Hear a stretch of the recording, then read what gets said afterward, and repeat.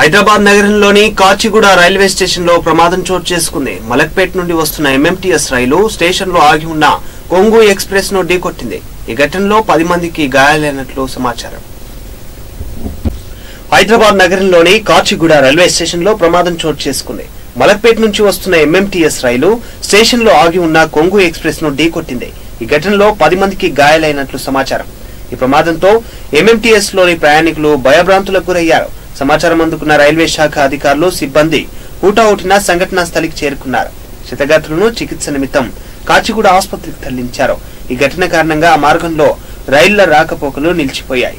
సాంకేతిక కారణాల వల్లే ప్రమాదం చోటు చేసుకుందని తెలుస్తోంది. రైల్వే అధికారుల నిర్లక్ష్యం వల్లే ఈ ఘటనపై ప్రయాణికులు మండిపడుతున్నారు. రైల్వే అధికారులపై ఆగ్రహం వ్యక్తం చేస్తున్నారు. రైల్వే శాఖ నిర్లక్ష్యం వల్లే ప్రమాదం జరిగిందని వారు విమర్శిస్తున్నారు.